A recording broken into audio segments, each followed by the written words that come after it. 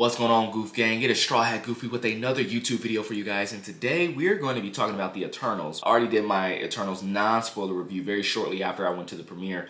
Now we're going to get into full spoilers for the Eternals movie because I've been waiting to talk about this movie for literal weeks. So what I'm gonna do here is I want to talk about some of the big plot elements of the movie just to explain kind of like what's going on, as well as in relation to what all that means to the rest of the MCU proper, because this movie had a lot of big implications for the MCU, and I honestly think that when you look past the stupid Metacritic, Rotten Tomatoes, IMDb score of the movie, the audience scores is a lot better. But when you look at the scores that are super low, I think it stands at like right now 49% on Rotten Tomatoes. It's really annoying, and it shouldn't be that way. But I honestly think this film was really great. Honestly, it's not the best. I put it to like the high mid tier, or just kind of like above mid tier, just above mid tier. But it's not bad in any stretch of the imagination. But I really want to talk about just what this means for the MCU, what's so important about it, what did I really like about it with certain scenes, and then get into some of those post-credit and mid-credit scenes that, again, are really big when it comes to the MCU proper. So pretty much the Eternals is pretty much about these super immortal beings who turn out to be just glorified robots. I don't even think they're like organic organism robots. They're pretty much robots, which is something I honestly didn't really like, because now like the film turns into this thing where it's almost, what is it, artificial intelligence? Because it turns out that the Celestials who created the Eternals also created the Deviants, who are actually organic beings who evolve and things like that, like you and me, but they pretty much went haywire and they pretty much went crazy and started eating and killing and, you know, murdering people. So they couldn't be controlled, just similar to humans and people. But then, the Celestials in response made the Eternals, and they made them pretty much into robots that they pretty much can control and take out the Deviants, you know, because the Deviants are just running wild and they want to get rid of those things. The Celestials created the Eternals as robots, but it's funny because they still, even as kind of robots with implanted memories and all these type of things, they still evolved like people. Like their time on Earth has caused them to kind of adopt earthly behaviors and trends and just pretty much assimilate into that society, which is what kind of kicks off the plot of the movie, of them finding out that not only is someone killing off their fellow Eternals, like Ajak, who unfortunately died, but it also like showed them that, okay, we need to pretty much like figure out what's going on here. And they figured out that the Celestials are using the Earth as like a giant egg. It's a freaking egg for other Celestials. So pretty much what the Celestials do is that they send Eternals to pretty much like prepare the planet for insemination. And they pretty much, again, I like to call this space sex. They have space sex with other planets, and then there's a baby born, a baby Celestial that comes out of the core, and then they take the Eternals, wipe their memories, and then they do it again. And the Celestials have been doing this for millions of years, probably, like millions and millions and millions of years, because it's probably as old as time itself, which is a very scary concept. But the Eternals have no idea, because again, they got their memory wiped and they have no recollection. The character of Athena, her mind is starting to collapse on itself, because at first it was explained that since she's lived a long life, like those memories that she may have forgotten are coming back, and like current memories are going away, and it's kind of like wibbly wobbly, timey-wimey in her head. It turns out that since she's lived multiple lives and she's got her mind erased so many times, then that's pretty much like what's causing like her different lives to kind of like crash into her and things of that sort. When you really think about it, it's weird, because the solution for that, for them to cure Athena, was to wipe her mind again. So you would think that would just become a recurring problem, which lends itself to asking the question, how many times did Athena have a mental breakdown, and how many times did they suggest rewriting her brain to do that? I don't know. Once the Eternals find out that they're pretty much preparing this planet that they love and that they grew up with for insemination, like making a baby Celestial, then they pretty much like come together and they figure out they gotta stop it, because now they love these people and things of that sort. My question to this, and again, this is just why, because I don't think this was really explained all that much. If the Celestials was gonna have them be there for thousands and thousands of years, because that's how long it takes a Celestial to be born, why didn't you just tell them the mission from jump? They're loyal to you already. They're pretty damn loyal. And I think if you would have told them right as they were born, like, hey, you're gonna go to Earth, you're gonna make a Celestial baby, and when it comes out, you're just gonna come back, I think they would have been cool with that, because they were cool with just killing deviants on that planet because they're pretty much like dolls. They're pretty much like blank slates. So you could have just told them that those deviants could have been the good guys, for all we know. It could have been similar to Captain Marvel, where we were led to believe the Skrulls were good and were bad. We were led to believe the Skrulls were bad, and we had no reason to judge them because, one, in the comics they are bad, and two, the movie told us and we trusted it. We wanted to go along with it. So it could have been the same situation, but the Celestials' plan just doesn't really make sense. And then there's like a big, huge exposition dump when Cersei just asks them. You got to remember,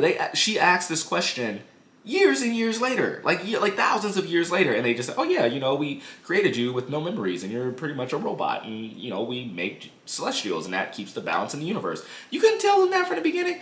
I don't know. It's just, and it's stuff like that that just kind of hurts the movie a little bit. It just kind of feels like the movie takes a more of approach to tell character-driven, philosophical, like tackle big concepts, like philosophical concepts about what it means to like live and like how much can you interfere, which is great, and that's what I really like about the movie. It's just in trying to do that, you forget to like fill in those other details, because then when you think about it, you're just like, that doesn't really make sense. Turns out Ikaris is very loyal to the Celestials, just as Ajax has been forever, but apparently Earth is selfish as who we are. We think Earth is going to change people into the most evil aliens, into pretty much saying like, oh, Earth deserves saving. You did it with the Silver Surfer and Rise of the Silver Surfer in every comic book incarnation. You did it with Homelander, where Omni-Man. There's a lot of evil Superman, and I said this in my review. Ikaris reminds me of more of a Homelander, Omni-Man type of character from Invincible. You guys know Omni-Man from Invincible, who was a Superman type character, but turns out he was an alien from another planet who was more evil. He also reminds me of the little kid from Brightburn, but that's lesser. Turns out that Ikaris is more loyal to the Celestials, and he wants to prepare the Earth for I don't want to say insemination again, but I don't want to. But he wants to pretty much create another Celestial. Well, he doesn't. But he's just loyal, and he just doesn't want to question the Celestials. So he's one of those guys who's shooting lasers like, this hurts me more than it hurts you because I love these people too. I love Earth too, but still going along with it, dude. Anyway, so now they have to fight against Ikaris, and apparently you need all of the Eternals to fight against Ikaris. I don't really think so. I mean, there's literally 8 of y'all. Y'all could just jump them, and they do. They eventually like do in the final battle. Well, they kind of do, but they kind of don't. They do the 1-by-1 thing. I'm like, you guys can kind of take them out by yourselves. Whatever. Cersei wanted to turn a Celestial into like a tree or a stone or something because she has the power to turn non-living things into other things of matter. Like she turned a truck into flowers, and she does a lot, like she turns stone into water, things like that. And this was the first time she did living things. So she turned a living thing in Eternal into a stone, which... does that mean she's the most powerful one? Honestly, she could be the most powerful one. Like, if she could turn living things into anything, that's a very OP power.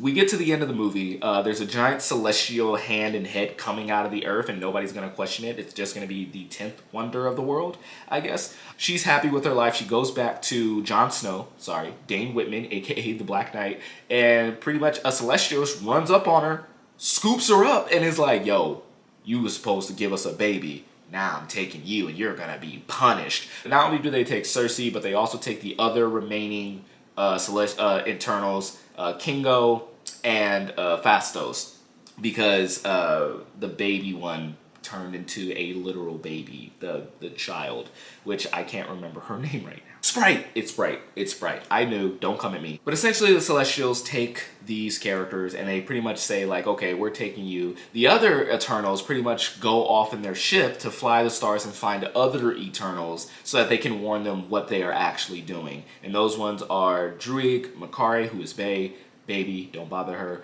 and who was the other one? Oh, Thena. Thena was the one. This is where shit gets great. This is where shit gets great, okay? Mid-credit scene, we find out that those 3 other Eternals who are in the ship looking for other Eternals, they find one, or more specifically, this Eternal finds them. That is Star Fox. Star Fox, aka Eros, aka brother of Thanos, and that is awesome because I've theorized that this movie was going to dive a little bit into the kind of like origin of Thanos, because Thena is the auntie of Thanos. So if Thanos ever saw Thena, she'd be like, hey auntie, Or is she the cousin? I like Auntie better. We'll go with that. They didn't really get into this that much. There's some Eternals that have the deviant gene, and Thanos is one of those Eternals that has a deviant gene, which is why he looks the way he looks. They never said it in any of the previous movies, but seeing as Star Fox is an Eternal himself, and he's introduced as the brother of Thanos, I think that in the sequel they're going to pretty much like expand on the relationship between Deviants and Eternals, because they're pretty much brothers and sisters if you really think about it. They're all created by the Celestials and they're brothers and sisters. I didn't even mention Pip the Troll. Pip the Troll shows up, he teleports in, and he's played by Patton Oswalt. The CGI looks really wonky on him. He looks like Beowulf. I don't know if you guys remember Beowulf, but he looks like the animation from Beowulf. That was cool back then, but it's not that cool right now.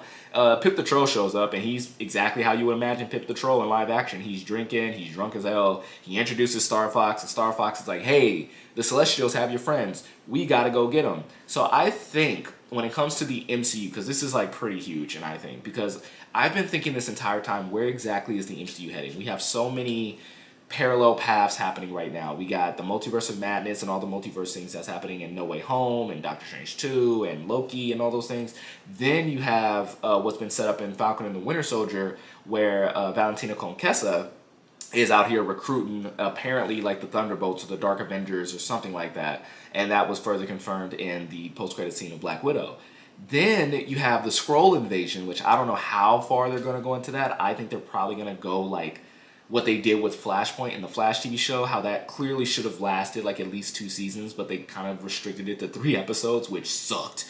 But we have all those, and then we have what I think is what's going to amount to the Watcher showing up from What If into the live action, because then you've established that there's someone who's watching the multiverse, and someone who can pretty much stop those big ass threats will come in and pretty much warn them. So I think like right now Eternals is setting up that big bad threat. So the Eternals movie sets up the Celestials as almost like these big powerful bads, and they essentially at the end of the movie took the strongest characters off the table, right? They took Cersei and all those guys off the table, and the only ones that are left meets another strong character, Eros, and they say, hey, we're gonna pick a fight with the Celestials, right? And I think that's what's gonna happen. I think it's setting the stage for a very grand war between the two.